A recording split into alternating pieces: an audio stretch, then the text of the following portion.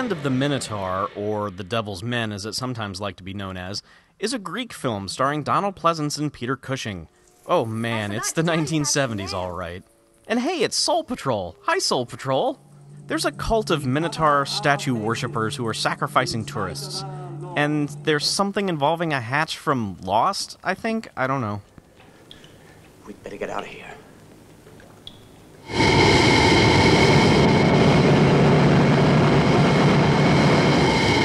Those who enter the forbidden chamber of the Minotaur must die. So, a preacher and a private detective journey to this village to investigate, and while they profess to have great admiration for one another, they're constantly belittling each other's beliefs and theories. They also take turns giving a shit and not giving a shit about everything that's going on. As soon as they get to town, a crazy lady promises to tell them everything that's going on if they just come and see her. I've got to talk to you. What's the trouble? There's something terrible going on here. Do you know something about these kids who've disappeared? I can't talk now. Come to my house. I'll tell you everything then. Not here. Hey, hold on. Well, wait a minute. What? For some reason, Pleasence has absolutely no interest in going to see her until after bumbling around for days, finally thinking it's a good idea. I'm going to see that woman. No. No, you're not going tonight. Why? Because I make the decisions. Please, trust me. But I'll come with you. We must go and see the Baron. Let's go. Or that woman. I'm sure she knows something. Father, please come here. What is it? Hey,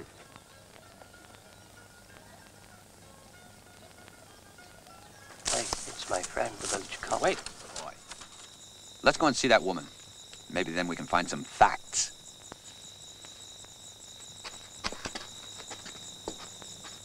And of course, by then, she's dead. Along the way, all kinds of weird exchanges take place. What a beautiful baby. He's quite a character.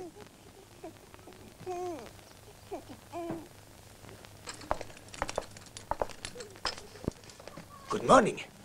What can I do for you? I'd like half a dozen eggs, half a pound of bacon, and a loaf of bread. Papa.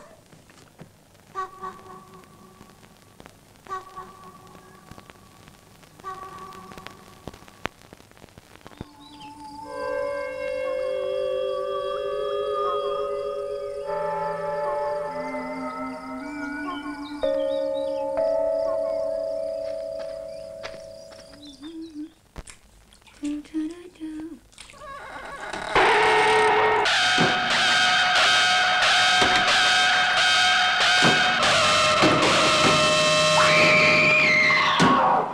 Also, I can't tell if the movie was written in a somewhat jokey way or if that's just a result of the dubbing. Whichever one it is, there are moments that just seem like they belong in a comedy. Ah! Stop! Stop! My hat! My best hat! Stop! Stop! Forget it! I didn't like it anyway. Ah! Hey, Father. Is that it? Over there? It's over there.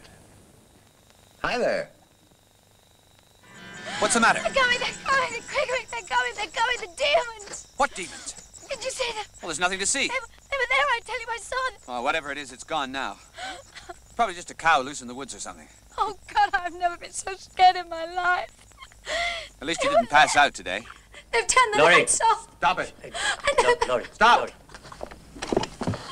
Calm down. Geez, you escalated that quickly, asshole. I think he's been held captive Captive? by Satan, Mephistopheles, Lucifer. These are just three words for the same thing. A phenomenon that's older than mankind. A power without a face. A force that can make people do whatever it wants them to do. The devil, yes. Yes, Laurie. The devil. I believe the devil has taken possession of this village.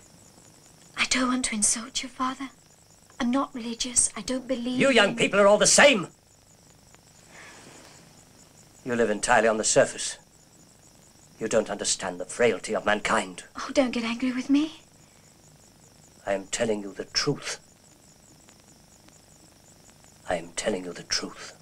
This is why you hire Donald Pleasence. You give him a speech about the devil or evil or something, and he nails it every time, dubbed or not.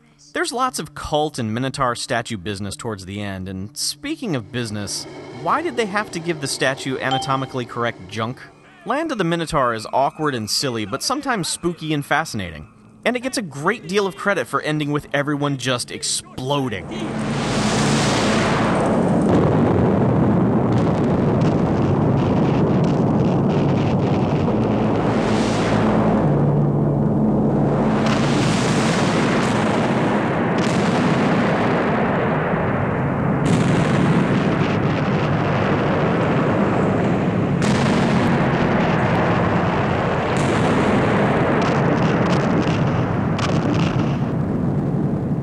Hell yeah.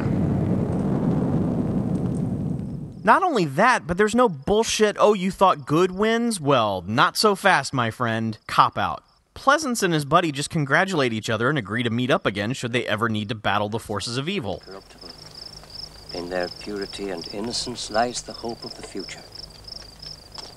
But the fight against the devil goes on. And one day, Milo, who knows, maybe I'll need your help again to rid the world of evil. Then a crazy kick-ass song written and performed by Paul Williams, of all people, plays over the end credits.